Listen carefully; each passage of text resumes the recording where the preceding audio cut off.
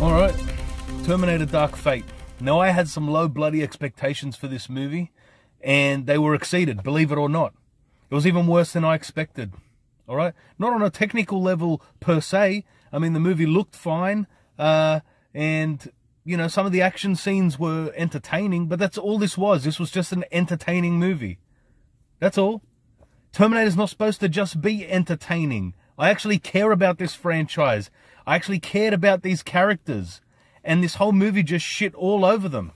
It took John Connor and murdered him straight away at the start. Now, I knew that was going to happen because I heard about the leaked spoilers of the plot.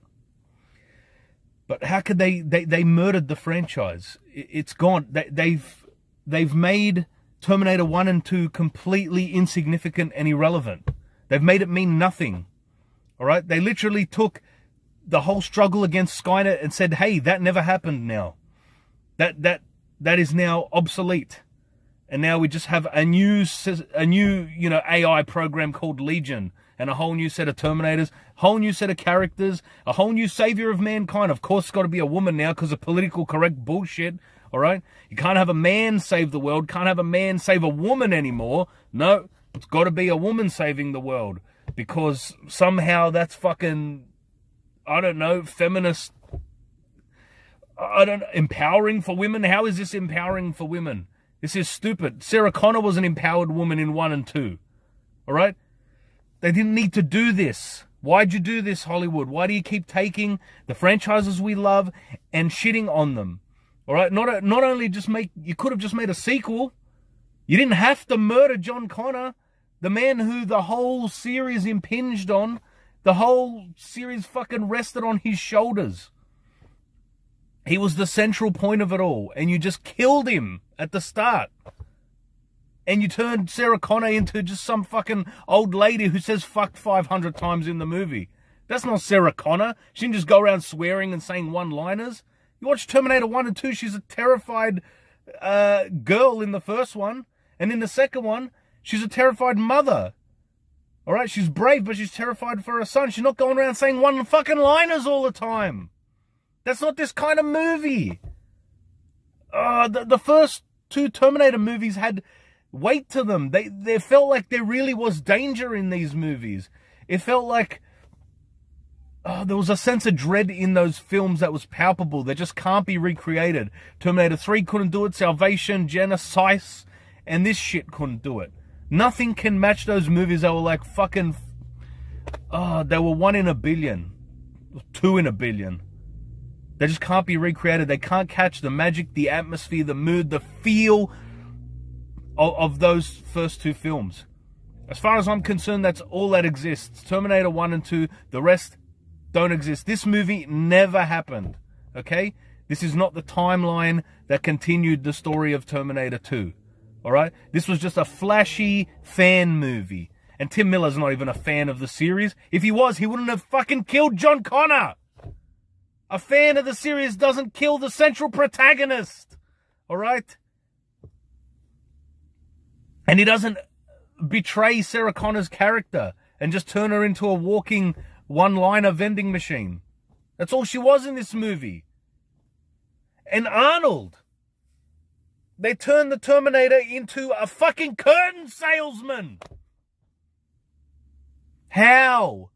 And he has a conscience now? What happened to Kyle Reese's speech in the first one? Remember? They can't be bargained with, they can't be reasoned with, and they absolutely will not stop until you are dead. Alright? They don't sell curtains! He's a fucking robot!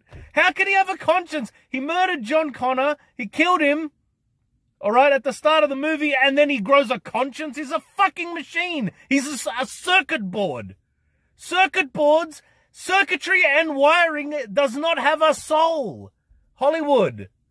What is wrong with you and the writers of this movie? Fuck. And James Cameron. Mr. Hypocrite. What the fuck, man?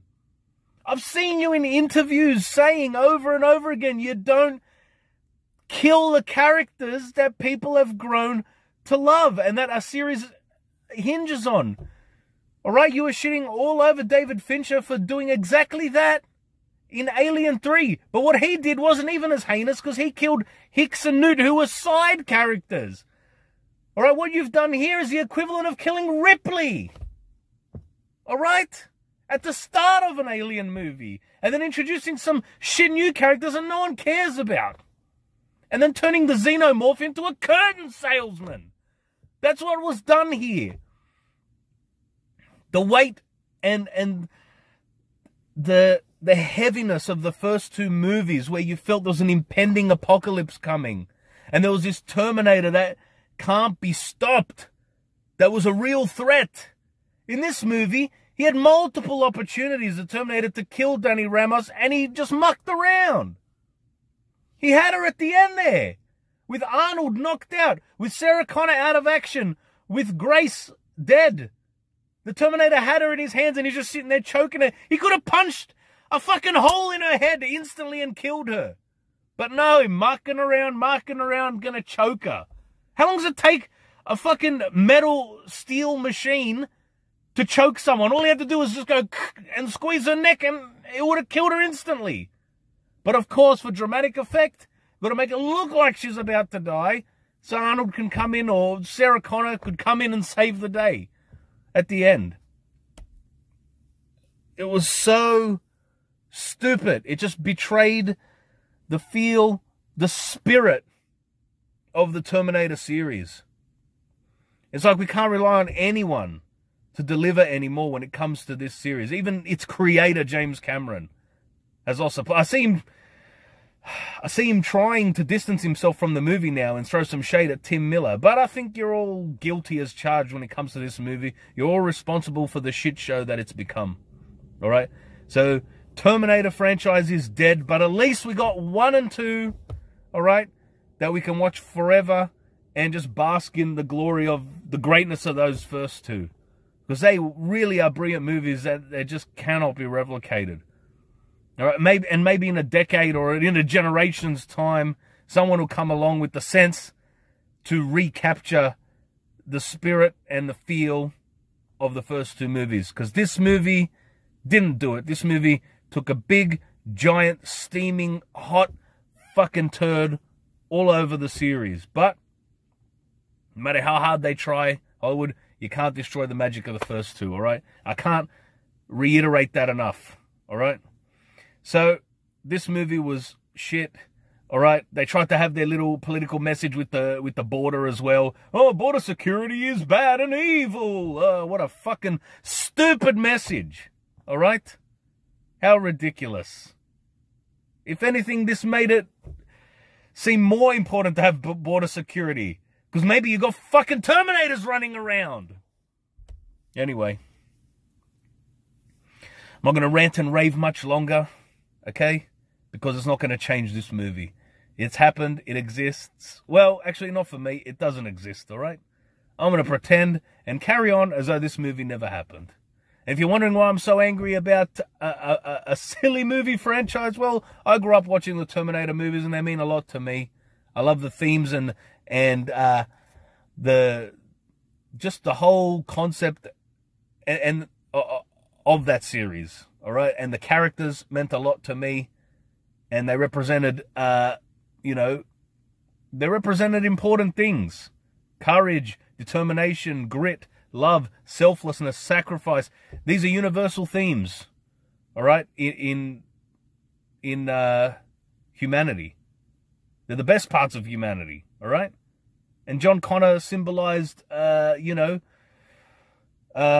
savior of mankind. And his initials were JC, like Jesus Christ, all right? I wasn't blind to that allusion and symbolism that the movie had, all right? So it meant a lot to me as a kid. So, it also means a lot when they try to insult and destroy that franchise. But they can't do it because it's just too good. So I'll leave it there. All right. If you like Dark Fate, good for you. Explain why in the comments, because I don't get it. This movie was just shit for me. All right. All of it. Betrayed all the characters. Betrayed the tone, mood, and feel of the entire series. And, you don't kill the protagonist at the start of the movie. of the entire series. That's just stupidity. Alright, folks. Please like, share, subscribe, and comment. And stay tuned for more content. Adios, muchachos.